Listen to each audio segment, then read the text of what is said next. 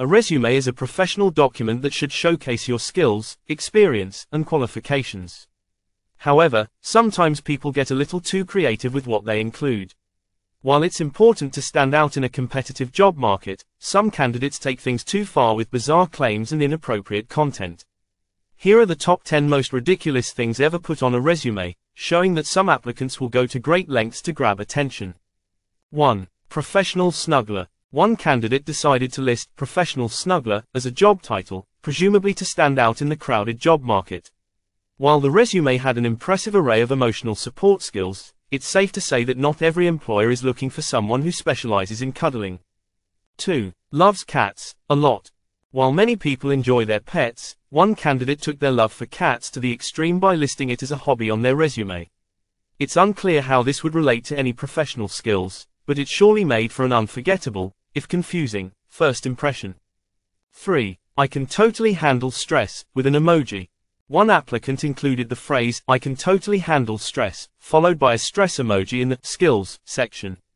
Using emojis in a resume is generally a red flag, and adding one in the context of stress certainly doesn't convey the level of professionalism most employers look for.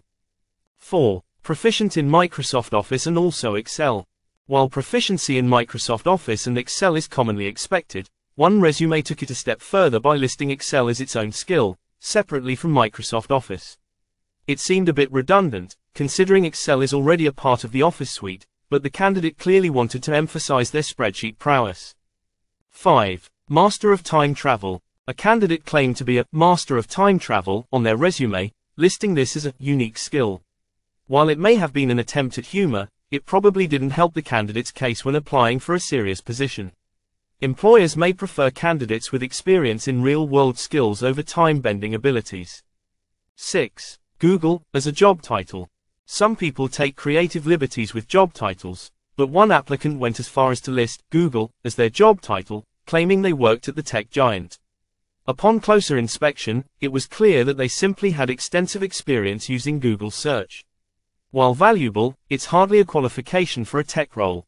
7. Expert in twerking.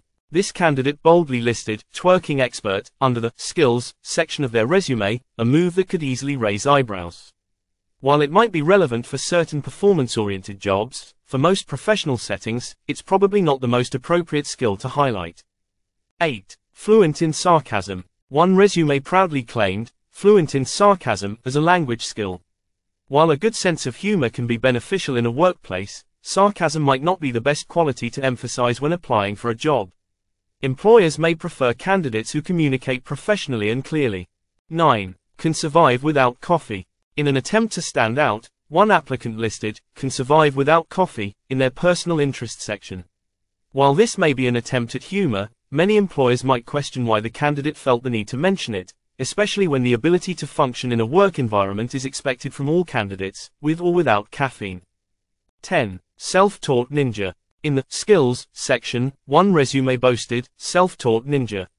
While self-confidence is a great quality to display, claiming to be a ninja might not be the best way to highlight your professional expertise.